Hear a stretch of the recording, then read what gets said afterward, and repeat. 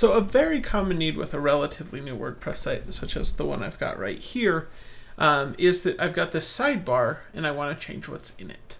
In WordPress, the concept that you need to know about in order to tweak this is called widgets. Almost every WordPress theme today, as I record this in early 2018, uses widgets.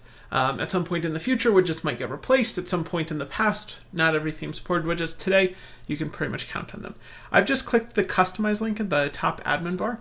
That is, it's worth knowing, I am logged into this WordPress site, and that's what matters. And then I have the customize link. I can also find that exact same thing by going into the backside of my WordPress site, going to appearance and customize. You'll notice this word widgets down here.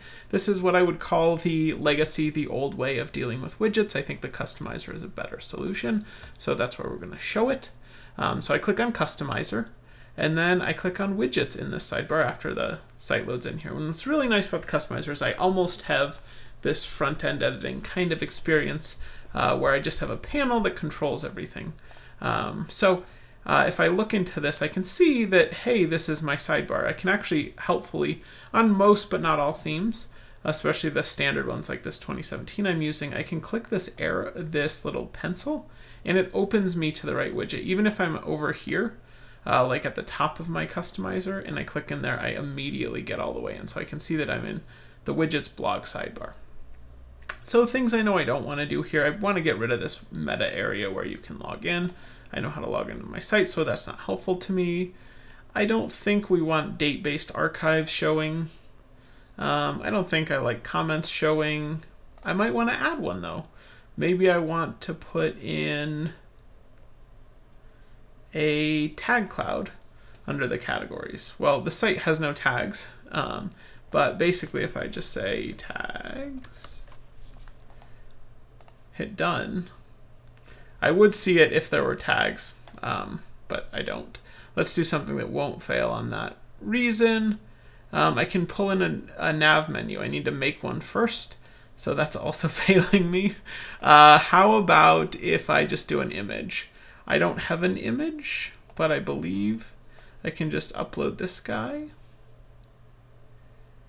Stay on page, oops. All right, I need to click add image, and then I'll be able to draw in my image.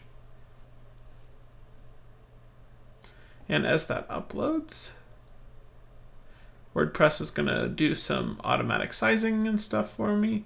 So I can just click add to widget as soon as the upload finishes and the button becomes available.